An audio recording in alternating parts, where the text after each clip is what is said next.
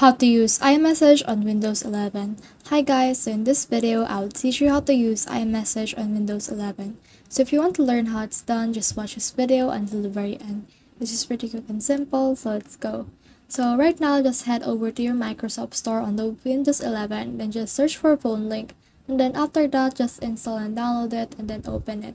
Now once you have opened it, you will see this right here wherein you can pick your phone, which is Android or iPhone. So just click on iPhone right there, and then you can connect your iPhone on your computer.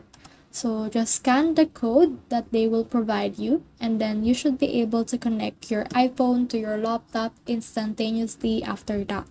Now once you have connected that, it will show you all the photos, all the messages, call history, and everything that is on your iPhone, including the iMessages right here. As you can see, the phone link is connected to the iPhone, as you can see right here. And you can now start messaging using your Windows device and then your iPhone device. So that's the whole process. I hope this video helped you to use iMessage on Windows 11. If you have questions or comments, kindly put in the comment section below. And if not, don't forget to subscribe and like. Thanks.